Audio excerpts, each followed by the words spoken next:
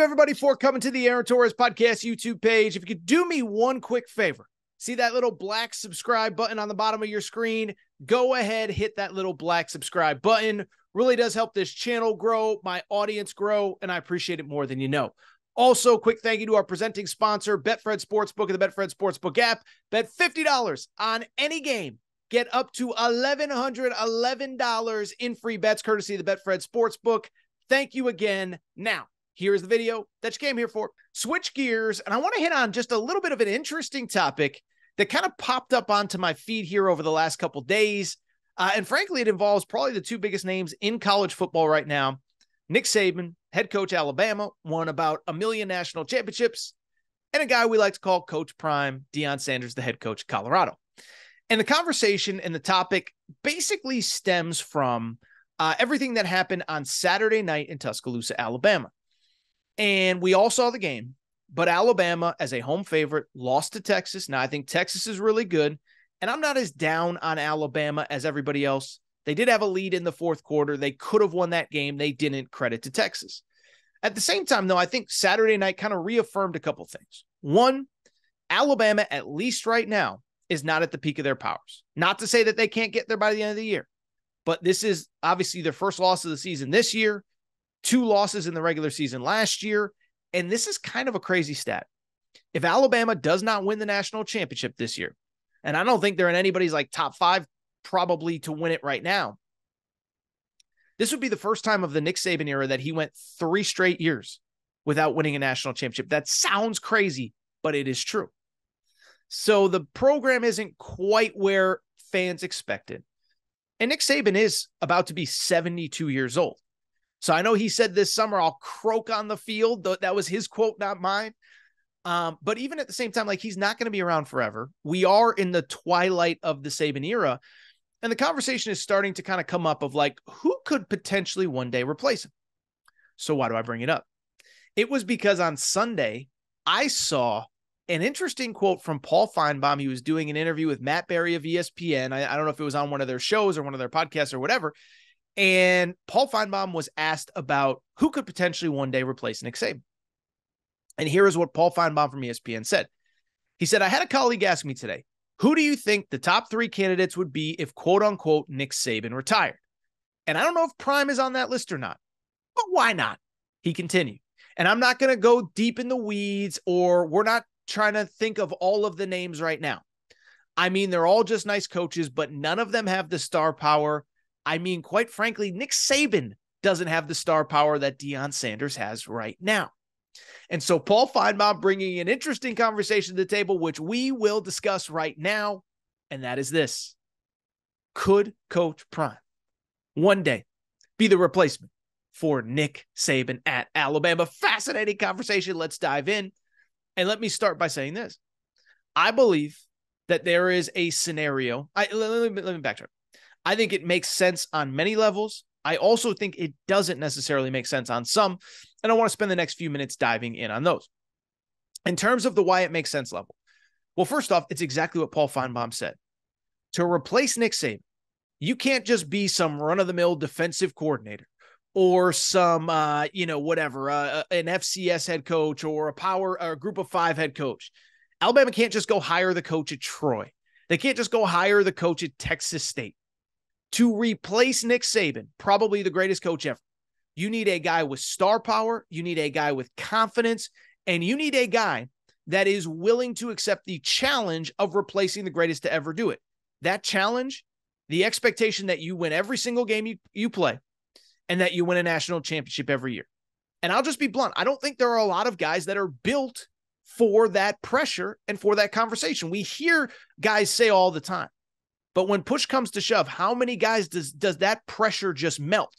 Now imagine trying to do it at the place where the greatest who ever did it. That, of course, is Nick Saban. That's going to be a lot of pressure. Well, if there's one guy that is built for that pressure, it is obviously Coach Prime. His whole career has been proving people wrong. His whole career has been taking things that seem impossible and making them possible. Playing in the highest level of Major League Baseball and the NFL at the same time. How about this? playing in an NFL game and a World Series game in the same day. That sounds pretty freaking impossible to me.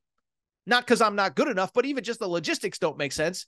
Coach Prime literally did it 30-something years ago. I think 31 to be exact, but who's even counting? That seems impossible, right? How about the idea of just being a prominent former player that wants to coach? Starts at the high school level, then takes the Jackson State job. You know how many former prominent players think, oh, I'll just go coach college. I played in the NFL. I know everything there is to know. You know how many of them have crashed and burned? Respectfully, think about college sports the last couple of years, the number of guys that were prominent players that couldn't work as a head coach. Chris Mullen, St. John's, Patrick Ewing, Georgetown. We'll see about Juwan Howard. In the college level, remember, Eddie George took an FCS HBCU job. We'll see if he does what, listen, the point I'm trying to make, respectful to Eddie George, respectful to Hugh Jackson, now the head coach at Grambling State.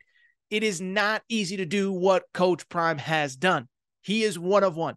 It is like saying, we need to find a guy like Steph Curry to play guard on our team. There's only one Steph Curry. There is no we're going to find a guy like him. There is nobody like him, and there is nobody like Coach Prime.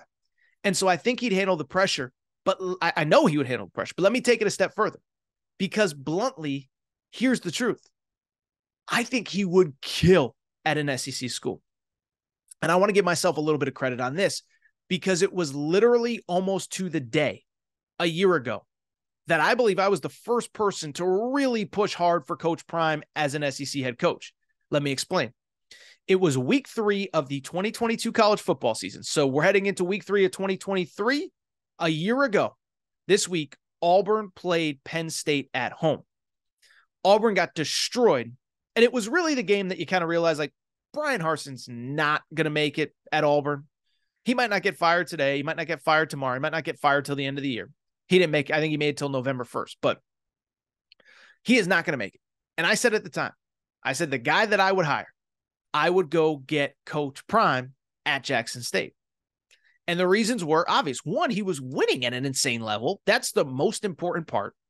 2, he was recruiting at an insane level. And he's proven he can pretty much recruit anyone. He got the number 1 player in America to go to Jackson State. He got a 5-star Cormani McClain to go across country to play in Colorado, even though I don't think he had ever been there before he visited. The guy can recruit at an elite level. Now imagine him doing it at an SEC school with SEC facilities, all the money, everything you could possibly want. And oh, by the way, a much more friendly fan base. You don't got to tell mom and dad that they got to get on a plane. They can drive. There's enough players around a 2-hour circular radius of Tuscaloosa to win a national championship every year. Coach Prime doesn't even have to get on a plane if he doesn't want to recruit. And so I bring it up because imagine him at a big time school like Alabama. And it doesn't have to be Alabama. It could be Florida State, his alma mater. I mean, I guess it could be a Florida. By the way, if Florida ever gets rid of Billy Napier, I would assume Deion Sanders, Coach Prime would be at the top of their list as well.